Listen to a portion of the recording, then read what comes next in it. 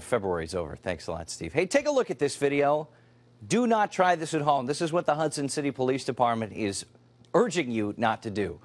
This is video of people along the frozen Hudson River walking on the ice.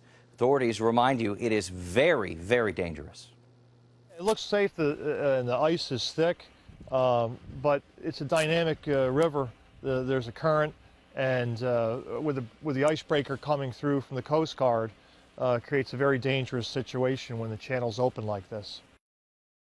Chief Ed Moore tells CBS 6 in the past it wasn't as dangerous to walk out on the ice, but with the ice cutters keeping the river open lately, it is now very dangerous. So please watch from ashore.